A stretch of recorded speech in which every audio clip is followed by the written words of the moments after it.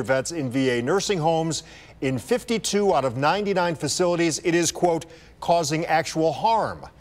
The VA released its healthcare inspection report for more than 100 community living centers across the country earlier this month. 3 of the centers are in Ohio: Dayton, Cincinnati, Chillicothe. At the Dayton facility, inspectors who visited between April and December of last year found veterans moaning in pain without adequate medication.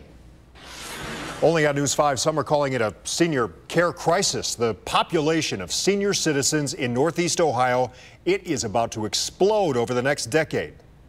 Seniors continue to live longer, and our issue is how do we keep them healthy for a longer period of time.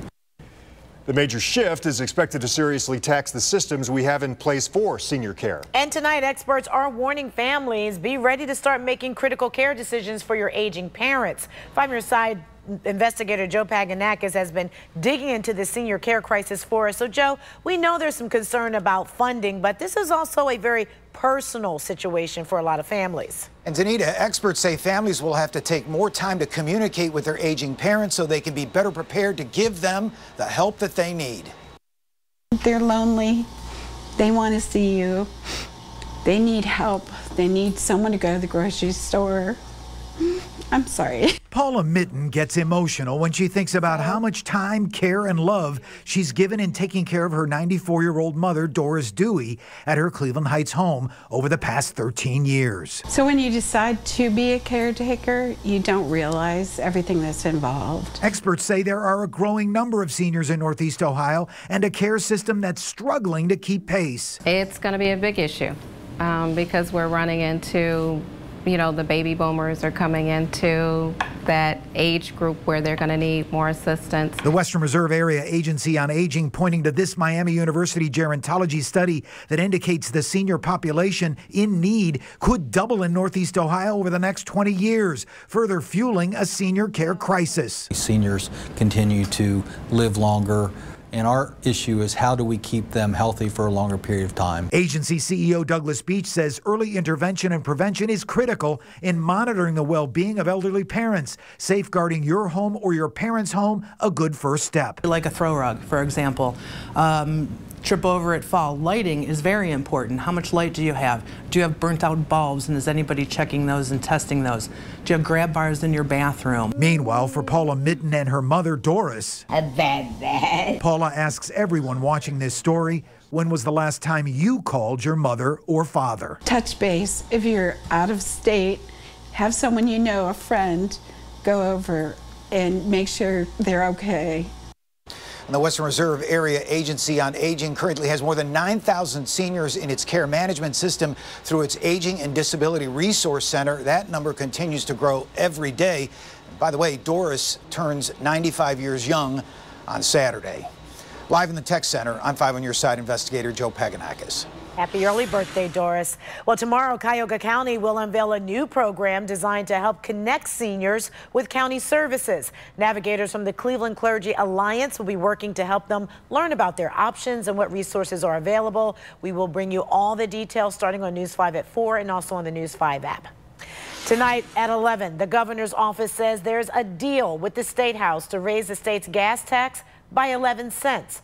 It also calls for a 20 cents per gallon increase on diesel fuel. The governor has said an 18-cent tax hike would be the bare minimum needed to keep up with necessary road and bridge repairs.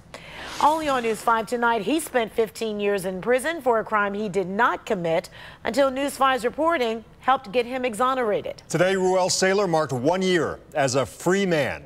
He celebrated the first anniversary of his freedom by exchanging vows with his longtime girlfriend, Amy Spence, right there on the steps of the Cuyahoga County Justice Center.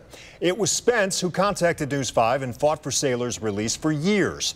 News 5 helped move the process along. We were there last March when Saylor walked out of the Justice Center a free man.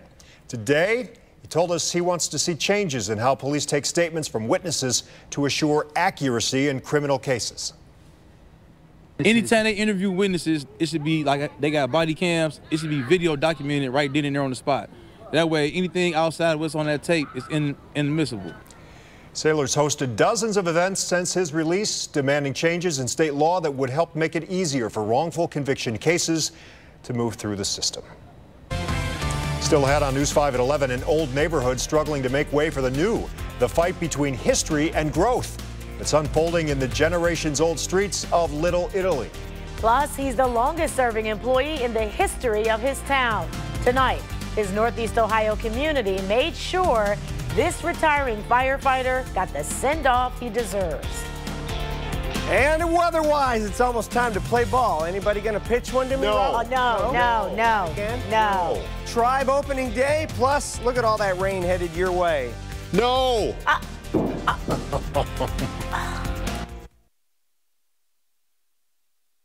I kind of hate to say it this way, but I don't think Little Italy is going to be able to survive what's going on with the construction.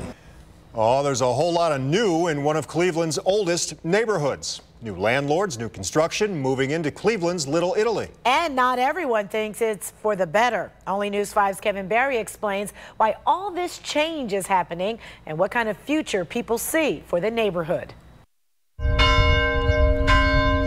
Not much has changed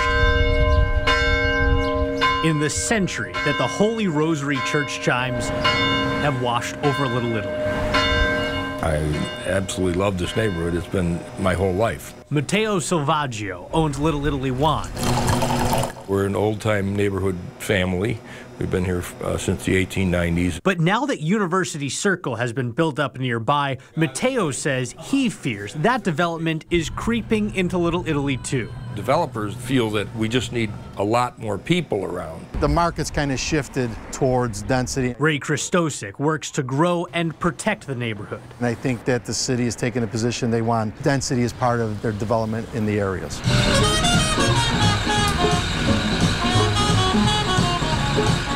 Right across the street from murals that show the Little Italy of the past, 40 new apartments will shape the community into the future. Just down the block from Matteo's wine shop, another 30 new units. While around the corner, another new project looks to create 66 new apartments. Michael Panzica's company is behind those last two, and he says you have to build bigger to make the projects worth it. The cost of the overall development necessitates that sort of density. Matteo doesn't mind the new people, but more tenants means more cars, and parking is already tight. I just kind of wish that they would have taken into consideration a little bit how congested this neighborhood is going to get. And Ray says history will show how much development is too much. But, you know, by that time the buildings are up, it might be too late. You know, we don't know what that is. Even where new buildings aren't rising up, new landlords are moving in. Probably the biggest challenge is putting all the tenants at ease. David Orloff and a few other local businessmen started Preservation Partners of Little Italy with a focus on the preservation. They're buying Matteo's building and the one across the street, where Pinello Gallery's sign shows they'll be leaving soon. David says a long-term lease at a rent adjusted for what that space in Little Italy is worth today just wouldn't work. Things are happening. They understand it's going to enhance the value not only of properties that people own, but also it's going to command a different rent factor. New buildings are not part of David's vision, but he says residents are projecting their fears about the big projects onto his.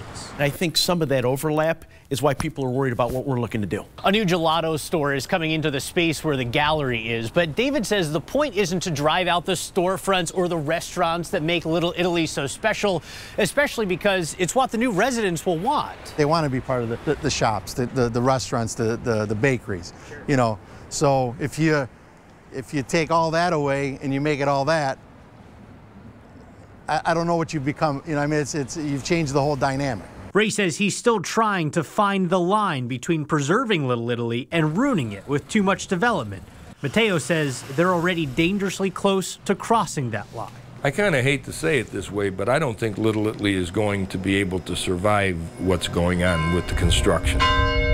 Because on a street that still closely matches what it looked like in the 1940s, it's never going to be the Little Italy that I knew when I was growing up. It doesn't take many additions. It's going to change, and you're going to get that sense that, yeah, you're losing it. Before the chimes fall on different scenery. But you still have a very vibrant neighborhood. In Cleveland, I'm Kevin Barry, News 5. New at 11 tonight. Talk about a spectacular send-off. This is something. An Olmsted Township firefighter retiring from the job, and he was really sent off in style. Lieutenant Joe Fidali offered a salute tonight as a procession of police and fire vehicles drove by his home to celebrate his last day on the job. Joe was a firefighter for 35 years. That makes him the longest serving employee of Olmsted Township in the town's history. And tonight he told us what he will miss the most. The people that we work with, we work a 24-hour shift, so I've spent a third of my life with the guys that I work with. The only people I'm with more is my family here at home, so we have a lot of time spent together. I'm going to miss being with the guys, and I'm going to miss doing the job. Joe was also bid farewell with a performance from the bagpipe and drum corps, and then a flyover by Metro Life flight as well. As for what's next, you know what he told us? Vacation. Yeah. Well deserved, right? He deserves it. Nice yes, job. yes. Congratulations. Very nice. Thank you for your service. And everyone puts their life on the line. Yes.